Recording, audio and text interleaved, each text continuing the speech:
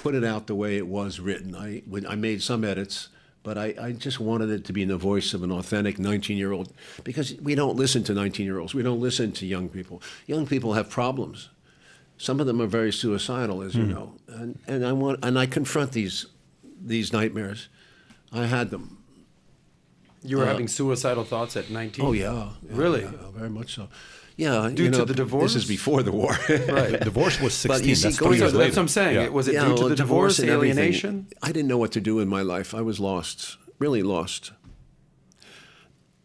Which is, I'm trying to explain why I actually volunteered to go to this Vietnam combat, because it was the only, there was nothing else for me. It was the way to maybe solve this issue. If I was going to off myself, I didn't want to do it. It would be done perhaps for me by the forces, in Vietnam. Wow. So I was willing to die, I thought.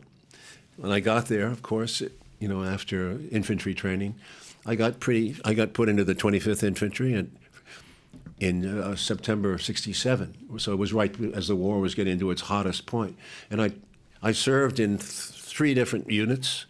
I ended up at the 1st Cavalry because I got wounded twice in the 25th.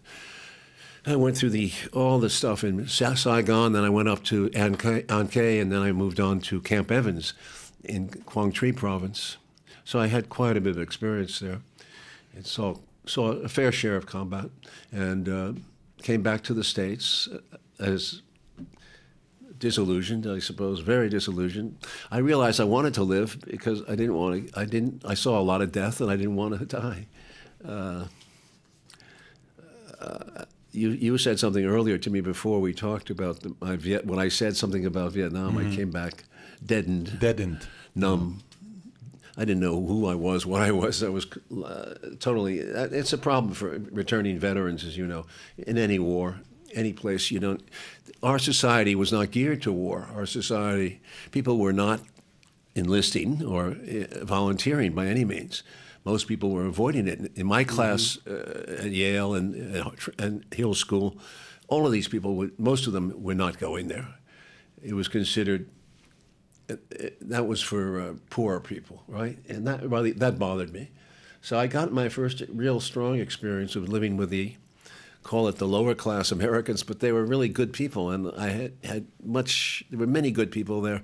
And at the same time, I got to know our black population pretty well, because I found them to be very powerful in my experience there. They, in a way, they helped keep me alive, kept me human. The music, going back to the base camp, smoking dope, that kind of stuff in the rear is very important and keeps you, it keeps you human. And I've discovered soul music, and it was just a good relationships. Whereas some other people have problems over there. You can let war finish you off. It makes you very callous, very callous. It was a racist war in the sense that, many of us mistreated the Vietnamese, didn't respect them at all. The soldiers, you mean? Yeah. So and that was you see that overall in our attitudes towards third world people, and I saw a lot of that. I didn't like it at all. So I'm giving you a long narrative. No, here. I wrote a book about it. It's called Chasing the Light, and about my first 40 years. And I told that story because Vietnam plays a huge role in America's destiny, which is where I'm going to go to in my lifetime. My father, being a Republican, being pro-Vietnam at one point, very much. He was an intelligent man. He was an economist, a Wall Street man. He was very passionate in his views, and he stated them publicly. He was a writer, and today, among other things, he wrote a monthly investment letter for his firm. And it was a very popular letter. So he was given the gift of expression. He was a very good writer. I admired him.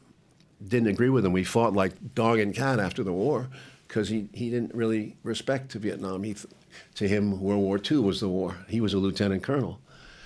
You understand the dichotomy. And here I was, a pot-smoking, long-haired hippie type coming back from this war. But I wasn't a hippie. I was just a screwed-up veteran, you know. So after a long period of drugs and this and that, I ended up back at NYU on the GI Bill, which is where I went to film school. And because what else, what else could I do? Didn't have any skills except how to fire a rifle, how to build a fire, how to live outdoors in the jungle. Those were my skills. So I went to school for 2 years. Marty Scorsese was the youngest teacher there. I had him in a class, and he was he moved me. All the teachers were very good. School was very sharp. Learned a lot.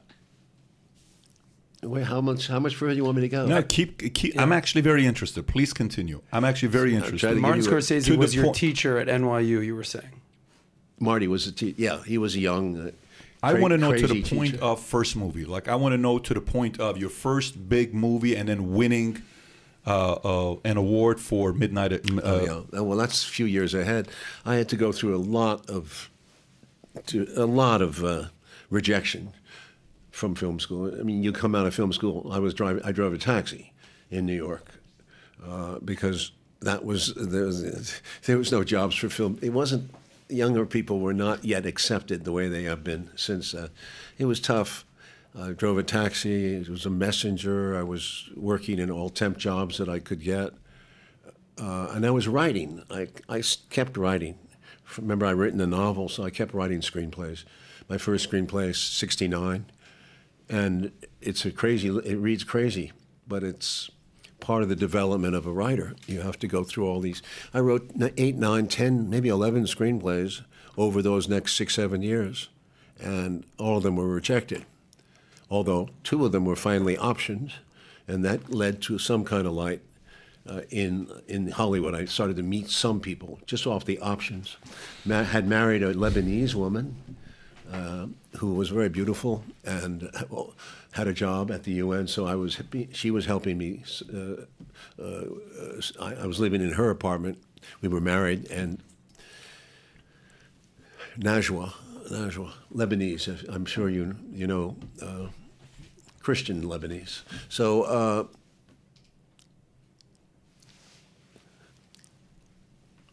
I moved to Hollywood.